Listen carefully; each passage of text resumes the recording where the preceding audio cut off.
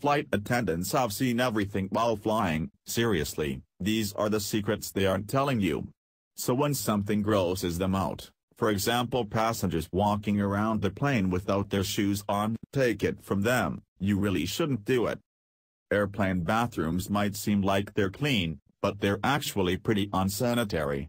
In between flights, the bathrooms are only given a quick spray of disinfectant, a wipe down, and then restocked with toilet paper. And we hate to break it to you, but that liquid you see on the floor most likely isn't water, so you should really be wearing your shoes.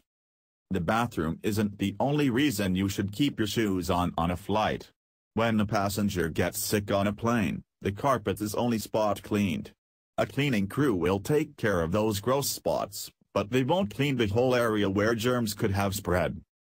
We know it's tempting to kick off your shoes and relax on a flight, but it's best to keep them on. You'll be a lot cleaner and the people sitting around you will most likely thank you for it, too.